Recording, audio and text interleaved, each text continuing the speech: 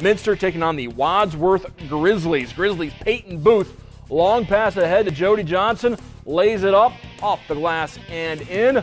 Other end, Wildcats Taylor Trigo finds Mariah McKenzie hits the triple for Minster.